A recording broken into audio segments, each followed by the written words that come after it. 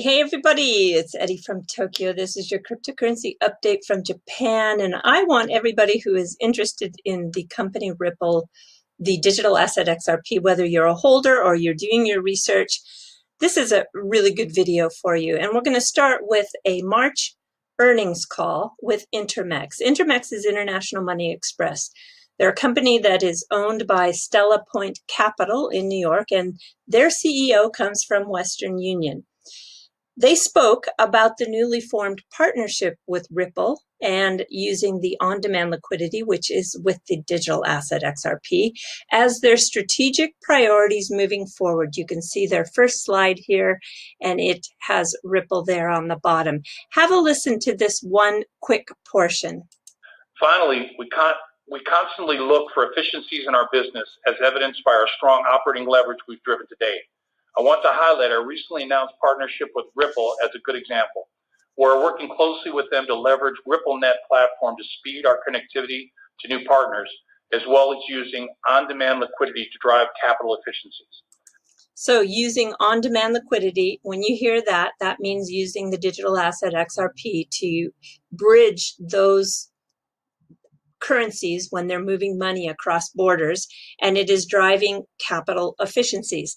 So this particular headline that has been seen in different variations in the last 24 hours probably has a lot of people scratching their heads and wondering, what is this? XRP is not an answer for Mexico, and this is coming from the RippleNet partner Intermex. Well, unless you really dive deep beyond the headline, it might leave you disappointed. How many times do we need to be reminded that media does this for the purpose of FUD, clickbait, or just poorly researched articles?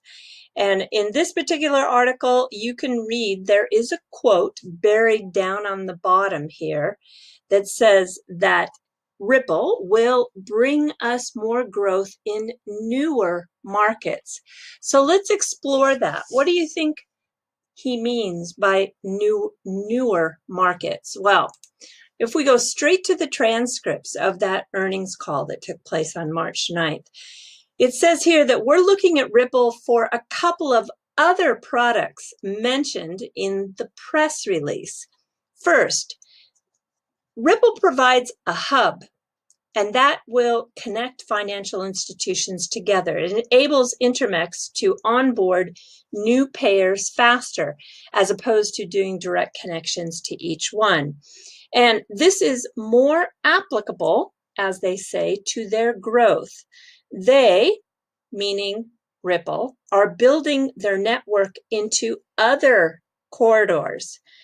And Intermex doesn't feel they need to replicate the partners they already have in Mexico, but rather they think Ripple will bring them more growth in newer markets.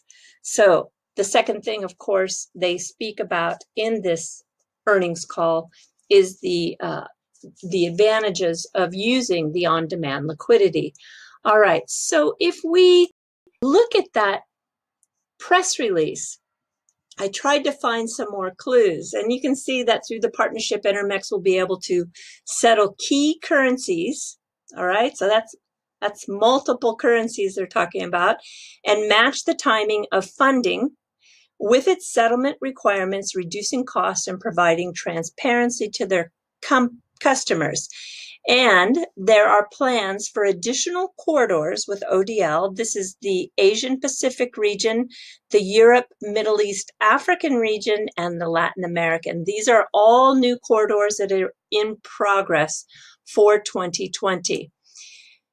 I want to kind of look at this Europe, Middle East, African corridor area, because there is a couple of things going on that I want to tie together. First, though, I'm going to take you back to the Intermex website, and you can see that they are highlighting their excitement to expand into the growing network of Africa. Africa. And I actually had a little chat with their online support, and I confirmed that the African nations that they are currently providing that support is Nigeria, Ghana, Ethiopia, and Kenya. And it is confirmed here that, yes, they do have an alliance with RippleNet, but no other details were disclosed to our personnel. So I was being very inquisitive and trying to get more information, but the person who was on the other side of this chat didn't have enough information or wasn't going to share any more than that. So not surprising, though, that we see this African corridor growing for them. Here is an ad that was being published about 2.5, 3 months ago. They were looking for a development manager for Intermex wire transfer company. And it was, of course, to grow that corridor. So what is interesting in the African corridor? Nigeria is very interesting. The remittances into Nigeria is large, very large, 21 billion as of 2017. And that goes without saying that it has grown because this is an older number that is provided by the Pew's Research Center. And the largest amounts are coming from the US with 6 billion, UK 4 billion, and Italy 1 billion respectively. But 21 billion for a corridor, it's a major one. And I want to tie it in with this. This just happened 3 weeks ago.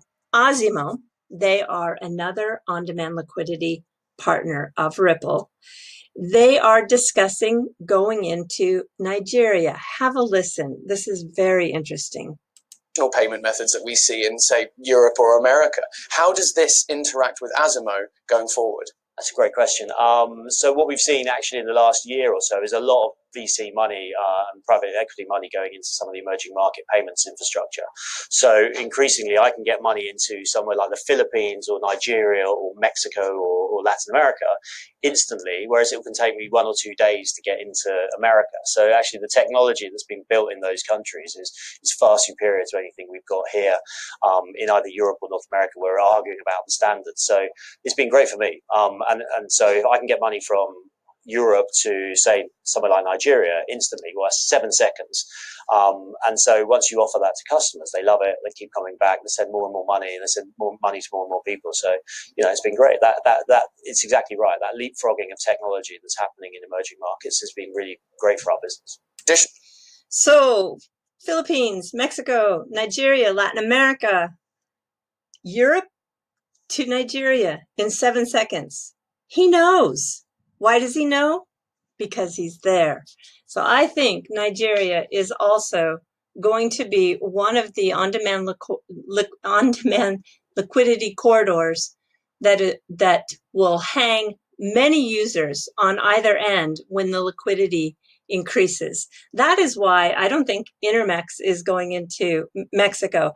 Mexico is very liquid, but they're into growth. They're into developing new corridors for their business. That is how they're going to please their shareholders. So I just am sure that Nigeria is going to be one of those corridors that they are focusing on, as does Azimo, who is already using on-demand liquidity for the Philippines, we know for sure. Now, allow me to show an older clip of the CEO of Azimo. This is Michael Kent. And this is interesting. He's sitting next to Khalid Falahi, who is part of Western Union. His face is kind of funny because there's a big difference with the two when it comes to moving money. Western Union still has kiosks and agents, and Michael is talking about the advantages of when you can go 100% digital. So just listen just briefly here. The fact that you're taking out the value chain of stores, kiosks, retail locations, and everything that comes with that. So the cash collection process, the armored cars, The occasional problems that you have with compliance. You know, if you move this into a digital environment, it's much easier and it's much cheaper, and it serves the customers better. So I think so the closest analogy would be Amazon for bookshops, potentially. They reimagined that value chain from the bottom up, and because it's always been data enabled and data driven, they're managing to be more and more successful. So everything is digital. Completely digital. Everything is digital, completely digital. I hope you could hear that. He basically is saying, being digital, you can take out the stores, the kiosk, the retail locations, the cash collection process, the armored cars. It's easier, it's cheaper, and the services are better for the customer. And he's using it as an example of Amazon. It's very interesting. So the moral to this story, and by the way, his red cap here is make money transfers great again. Yeah, that was funny.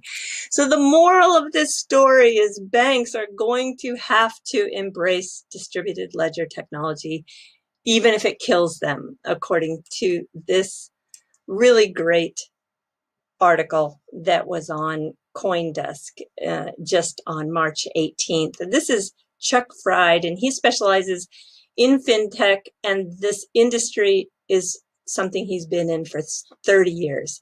And banks are increasingly threatened, getting their customer base gobbled up, and the distributed ledger technology is going to transform the economy with or without them. So if banks want to secure their future, the opportunity is right in front of them now. It's a really great article. Okay, everybody, let's jump to a little fluff. So it's here. It's cherry blossom season. It is really earlier than usual. This is at one of the many castles around Japan. There are about 100 castles. Not all of them are full-blown buildings still. Some are the ruins of where castles once stood, and some of them are really preserved and kept in their entirety. If you go to Wikipedia, you can search on the 100 castles of Japan, and if you come and plan your trip around that, there are plenty to see. But this is also a typical scene at the castles, because they indeed very often have a wonderful selection of cherry blossom trees. And I was just kind of seeing what I could find in the way of blossoms, because I'm not sure I'm going to be able to go to any of the cherry blossom gatherings this year. And I did find a few cams. This is actually from Ueda Castle. It's a live cam, and it's not what we would call mankai, full bloom yet, but it's getting very close. This is one of the gorgeous styles that are weeping in their branch shapes. But if you want to enjoy Japan from afar, you can do it through cams. This country is full of cams. This is a link that I will put in the description below. There are 233 live cams that you can see, all the way from the top portion of Hokkaido. There's Tohoku down to Chubu.